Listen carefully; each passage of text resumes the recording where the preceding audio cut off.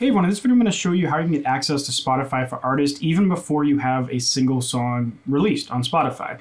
And the reason why you might want to do this is because your first single, you probably want to pitch it to Spotify editorial playlist, and two, you probably want to get your profile and everything hooked up on that end so that it's ready from day one. You know, for some people this isn't the biggest deal in the world, but for other people it is, and I have a new project that I'm launching on February 25th.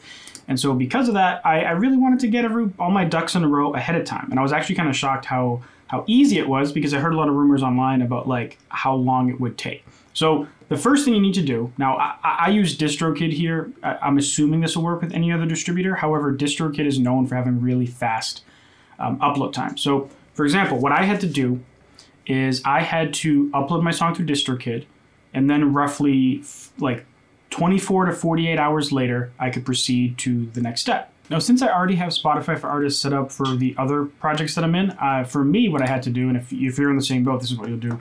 You'll log into your account, click this little menu thing in the top left where your profile picture is. You click this up arrow, and you add team. And now you get to choose artist team, and you can type in the artist name. So you just literally type in the artist name, or on DistroKid, and I'm assuming any other distributor you use, you go to Goodies, Helpful When Needed, Spotify URI Looker-Upper. If you have a song that isn't out yet, you can actually get the Spotify and Apple Music stuff ahead of time. You come here, you request it, 24 hours later you'll have access to it. So you could get that link, and then you could come here and you could put the artist, the Spotify artist URI here, or just type in the name and it'll pop up, and then you select it. Now, if you don't have a Spotify for Artists thing set up for any other artist, and I'm going to show you this in a incognito window because there's no other way for me to really do it, you'll just go to artist.spotify.com. On the top right, you'll go to Get Access. You'll choose Artist or Manager, and then it'll make you log into Spotify. And if you don't have an account, you can just make a free one, and then you do the same thing. You'll just type in the name of your artist, copy in the Spotify artist URI, and then you'll request it, essentially. So there is one more step, but before we do it, I want to point out why we didn't just go through DistroKid or whatever distributor you have, go to Special Access and go to Spotify for Artists.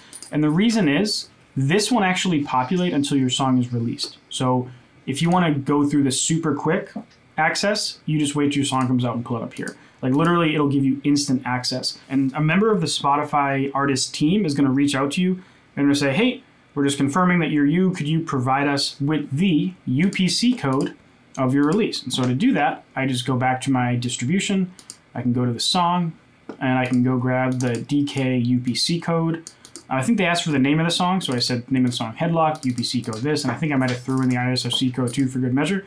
And then like less than a day later, they replied back and they said you should have access now. And so at this point I was able to log in. I could go to my profile section and I could put my banner, I could get my picture, I could write a small about section, I could link my social media stuff, I could go to music, I could go to upcoming releases, and I could pitch my song for a project that doesn't exist and isn't even on Spotify yet. So all in all, this entire process of uploading my song and then being able to pitch it to editorial and having my Spotify for Artists account set up literally only took a little more, or roughly 2 days. So on DistroKid you can see that I uploaded this January 28th.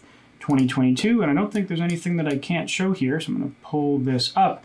This is the email I got from Spotify on January 30th, and then I replied to them, and then later, January 30th, they gave me the login info. So literally like around 2 days. Now, again, DistroKid's really fast to send things to Spotify. If you're using CD Baby, add like 2 weeks to this whole thing, because they're, at least last time I checked them, they were very slow.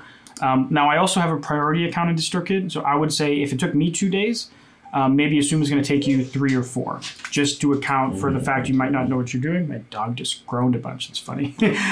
And the fact that it might take you an extra day to get your music sent over.